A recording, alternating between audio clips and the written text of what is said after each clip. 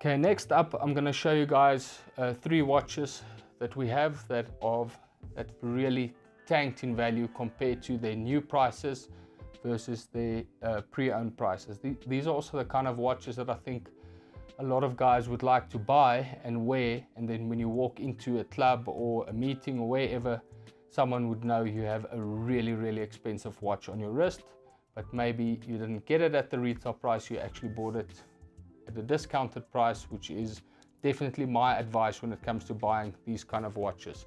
So the first one is a Hublot Big Bang. This is a special edition one that we have in rose gold.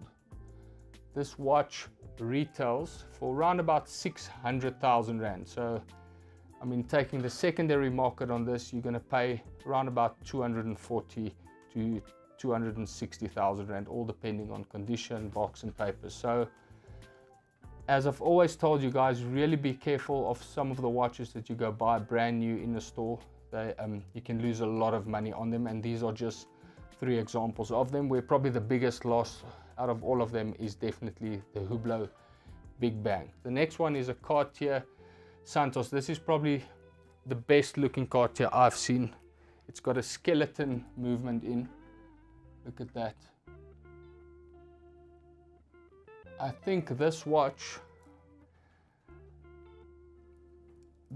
retailed or still retails for around about 500,000 Rand, which is crazy if you think it's a stainless steel watch. But then again, compare this movement, this is into the Hublot, it's day and night difference. The Cartier is definitely on top of that. So, but this watch on the secondary market, it's selling for 300 to 350,000 Rand.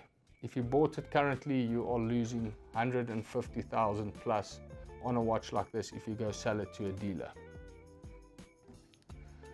The last one is a brand you don't often see in South Africa, is the Ulysse Nardin Maximarine Chrono.